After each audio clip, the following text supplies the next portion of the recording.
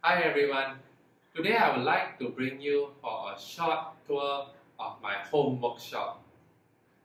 I live in an 800 square feet apartment, 2-bedroom apartment, so the main master bedroom is obviously used for sleeping, and this is the guest room.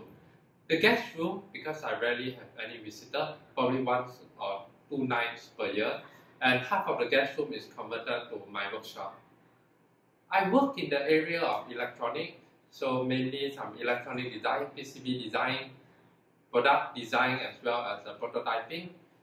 I do not do any woodworking or metal work. So most of the equipment that you see in this workshop is oriented towards electronic design, as well as areas where I could do some IT work such as writing firmware, doing some programming, and that's it. So now let's have a look. So genius at work here. Move into the room.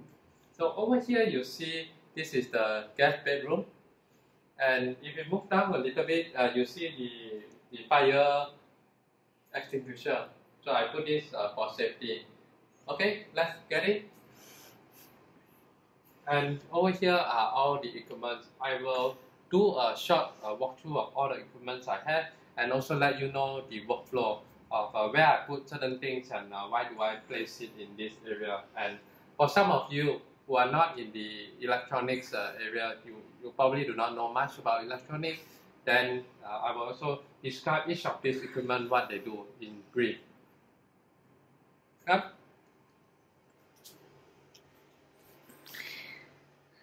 So this is the laser cutter. Over here I have the laser cutter. So laser cutter, most of you will be familiar. Basically is to cut things. There's a laser system to cut things. And this laser cutter can work with acrylic, wood, as well as paper. I mainly use it for acrylic. So this is the acrylic sheets that you see. This is the laser head. And there's a fume extractor over here. During cutting acrylic especially, there's a lot of poisonous gas, and the gas will be pushed out to outside so that this room will not smell so bad. This laser cutter is 50 watt. It's a water cooled. So you see the storage tank over here.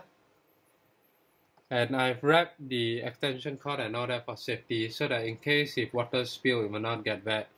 And the pump is over here. Down here, I keep a surface just in case a very old tablet, so sometimes I need it. And over here I also have a spare laptop. And of course we have the glasses because safety first, right? This is how I look like when I'm operating the laser cutter. I have to put on a mask because the toxic film is overwhelming. Then over here, these are the main storage unit. Here I have a couple of things here, heat shrink tube, hair dryer, some tapes, and over here I have the old batteries that I was working on. And these are all the 1-year-old prototype that I've been living here for quite some time that I did not manage to clear. So this was during the early days where I was working on prototypes of things like air quality sensor, motion sensor, and of course some other projects using the relays. And up here is all the main storage area. So this is the storage drawer. Here I have quite some things like battery holders, USB cable, seal bags, and also of course like a Dremel, my Dremel tool, which is here. And also I got some 3M masks, so sometimes when I do something that is there's a lot of dust, then I would put on this mask. And here there are various sensors. So the bigger item all will come here. And if we go down, you see the 3D printer. This is a Chinese 3D printer. I bought it from China, got it shipped over here. And these are the filament. So filament is the plastic. And I have a lot more filament over here. So different color, different materials, and I mainly work on the PLA.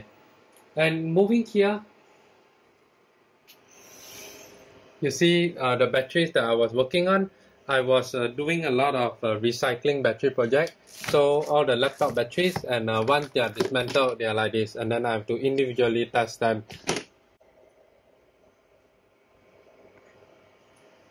And down here, my regular printer, some spare parts for my machines, heat shrink tube, fiberglass tubes. This is fiberglass tube because some of the projects we work on, we need the cable to be fireproof, and that is what we wrap it in. This is the main area where I do most of my electronic work. If I need to sit down and work on something, it will be over here. So over here we have a hot glue gun, then the film extractor. Here I also have a drawer to put some parts. This is my soldering station. Over here I got a like 32 part screwdriver set.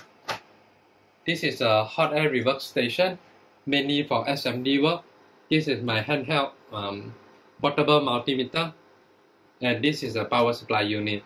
Here I have the soldering, basically the solder wire, soldering lead, and all the parts for soldering, as well as a soldering paste. And here is a label printer. I'm currently working on a production assembly system that requires one.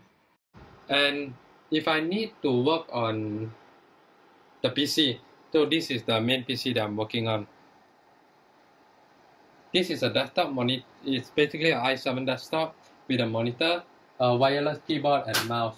And here is my color screwdriver. Now let's move up towards here. So most of the electronic components I store it in these two drawers. Actually, these three drawers. Here I store a lot of electronic components from transistor, resistor. So if you see resistors, we have capacitors and different things, operational amp, ADC, and so on. The reason why I have all these parts is because I do a lot of prototyping. So whenever I need an electronic part, I cannot wait for it to be shipped over here. I have all the common parts over here. And up here is all the boxes or certain things. Like I have quite a number of Raspberry Pi that I've been doing. Intel Edison, the Banana Pi, sensor tag, as well as the particle electron, and all the tapes are over here. Crayon, marker pen, all my tapes are here. And then down here is the oscilloscope, 4-channel oscilloscope. This oscilloscope is pretty good. It allows me to also decode some digital signals such as I2C and the spy bar. So I'm very happy with this. It's definitely one of the cheapest 4-channel oscilloscope, but it can do a lot of things.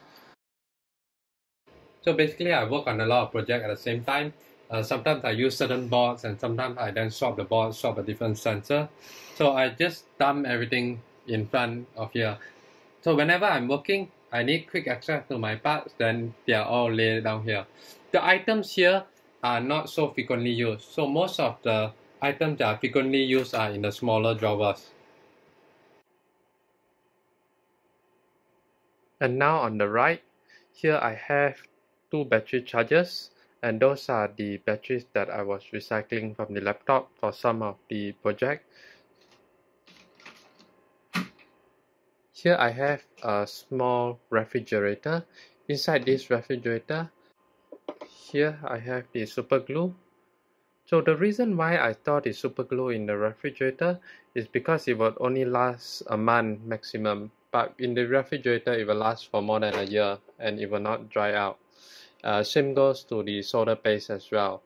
It can last for many months inside here in the refrigerator. On the drawer here,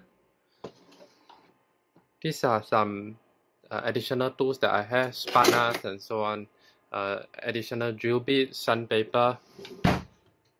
Over here I store all the screws that I have on the right.